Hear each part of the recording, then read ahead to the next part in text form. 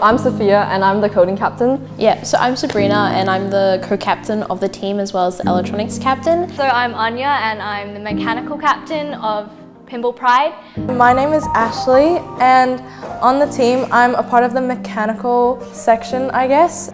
So I'm the manufacturing captain for this season. We work on strategy, so at Southern Cross Regionals we were both in charge of strategizing with the teams on our lines and in hopes of optimizing our robots' performance, yeah. We usually start off like on kickoff day. We all get together and brainstorm like what we want our robot to do. On day one of build season, we all sit down together, we read the game manual and watch the game video, and we make a list of what we want to achieve in the season and what we want to achieve in the game. This season, we wanted to handle both cubes and cones effectively and score them in all 3 levels. We wanted to make a robot that could do everything on the field. I think one of the hardest things for coders specifically was the fact that we overcomplicated basically everything that we coded. But after brainstorming what we want to do on the field, we then start looking into robot design, and then the captains start delegating roles, and then we start delegating who gets to work on which subsystem. After that, it's just a series of rapid prototyping, testing those ideas before we truly decide what sort of path we want to go down in terms of the mechanical subsystems.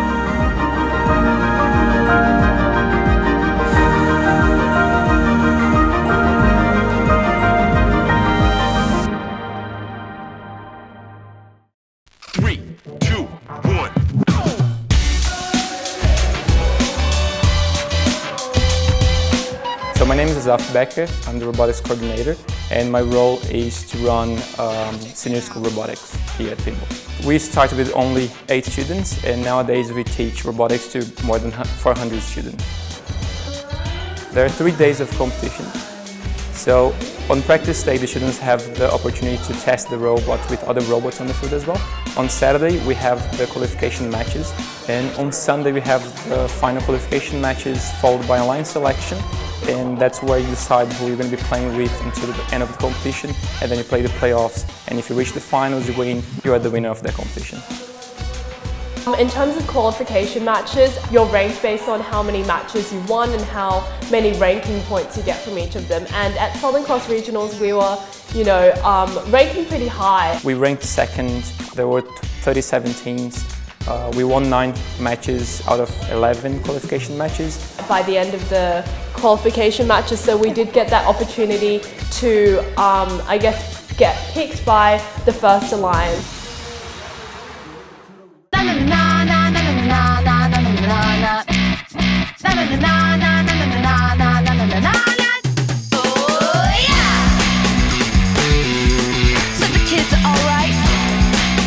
We played a safe strategy, making us and Barker playing attack, while Robo Rebels, our other partner, played defense, ensuring the other teams have been lowered in their scoring ability and us still being stable in a scores of 100 and plus. The thing about being in an intense competition environment means that a lot of external factors can be very distracting and it can make you lose focus, and therefore sometimes the things that we might pick up here in the workshop, we might not be able to pick up during the competition. To be honest, it's very stressful. The students work for months on the robot, and we usually play around 35 minutes on the field. Taking a robot to the field knowing it's not going to be able to perform can be very frustrating. A few matches before the final, we did notice that the outtake encoder was acting up, and after our match before the finals, we noticed that the outtake wasn't working as it should be. So that's why it's so important that after every match that we do test the robot. It was an encoded cable on our intake, so that eventually bent off and broke right before our finals, which was a stressful moment for the entire team, especially the pit team. At first, my heart wouldn't stop screaming, but when I was on the job, that's all I could focus on, and I put my entire focus on getting everything fixed. I can be a bit pessimistic sometimes. However, like I know for a fact that when I know how to solve the issue and I can like jump into it, I'll do it straight away. Trying to fix that up while we're trying to communicate for strategy, that we're making sure we're having plan B in our strategy games and still trying to achieve for the highest. We actually only had 20 minutes before the finals. Everyone working together, it made it less nerve-wracking and it affected us less than it would have done without. Teamwork makes the machine work. Yeah. Our team's motto, so. Yeah. In that moment of stress, right before the finals, you know, we all communicated so well together. We need to make sure that we are calm so the entire team is up onto schedule and trying to fix a problem logically at the time rather than stressing over the emotions right before the finals. Yeah. That we handle challenges right before finals and emotional challenges in a logical way.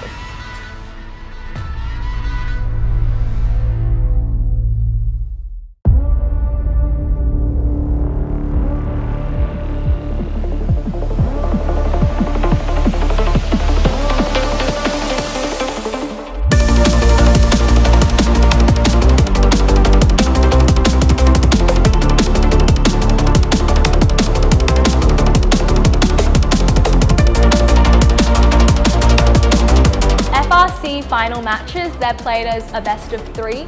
So our alliance, we were Alliance 1, we had to win at least 2 matches to win the entire competition. And winning that first final, I remember looking up at the screen and it says, Red Alliance wins, and it was such a great feeling, but also in your mind you're thinking, okay, we got to do that one more time before we actually win, like let's not celebrate too fast.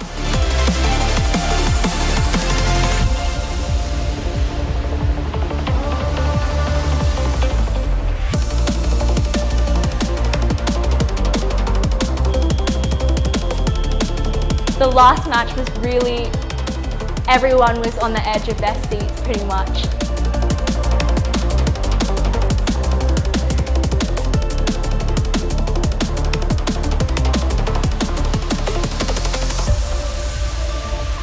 While I was waiting, I was looking at the field with all of the robots on the field and the elements were all scored. And I remember thinking like, ooh, this looks really close.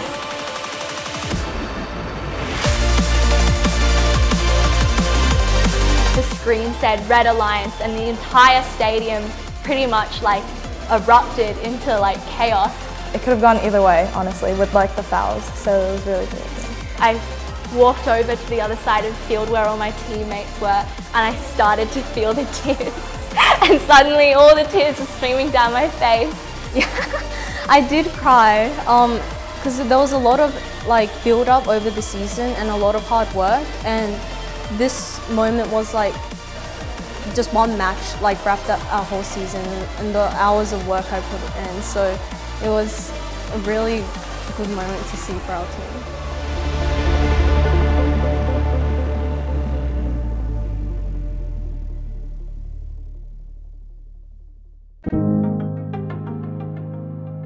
Through winning the finals and through being the, winning alliance along with Barker Redbacks and with Robo Rebels, we now get the opportunity to compete in the FRC World Championships in Houston, Texas. Yeah.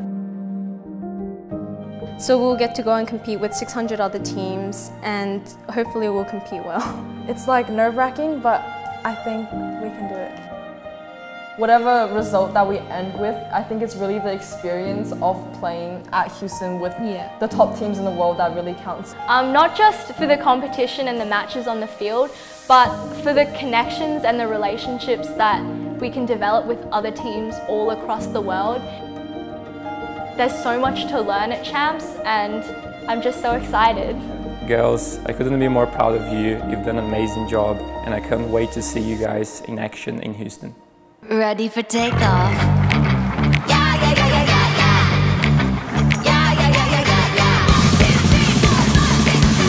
First class, watch your zip code. Coming at you, I told you I'm on a roll. Touchdown, signed the postcard, ready to go. Chip, chip, chip, chase it. Don't let it go. Gonna make it. I'm in tonight. international.